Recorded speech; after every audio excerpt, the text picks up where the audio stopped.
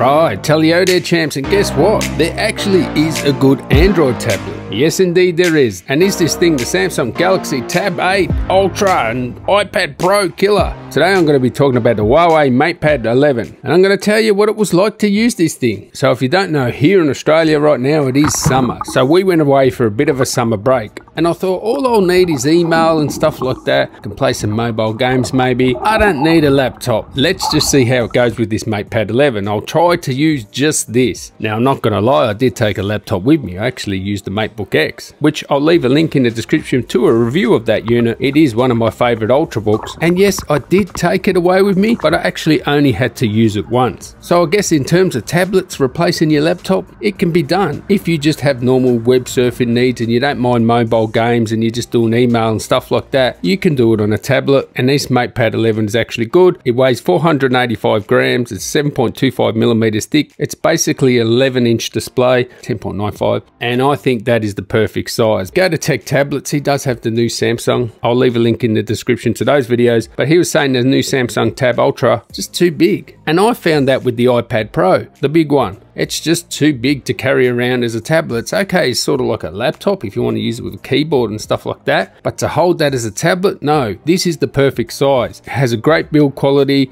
86% screen to body ratio. This is a 120 Hz display, LCD IPS, nice smooth connected feeling using it, 100% P3 gamut. It is a 16 by 10 1600p display. This display is gorgeous. Powered by the Snapdragon 865, which I have no problems with. I was able to play games, it never hindered me at all. This chipset is perfect for this tablet. Honestly, I haven't used that many tablets, but I never had an issue with this with performance. Uses Harmony OS, which is Huawei's operating system, 128 gigs storage, and you can expand the storage with a micro SD card slot. And it has a 7250 milliamp hour battery. I only had to charge it a couple of times. We were up there over a week, so the battery life is really amazing on this thing. Can charge up to 25 watts. It does have Wi-Fi 6, but no connectivity like 3G or 4G, 5G, whatever. It is Wi-Fi only. So when I actually did take it out, I had to tether it. Now, of course, you can get the keyboard with it. I did get the keyboard, and they sent me the pen, which works really well. 4096,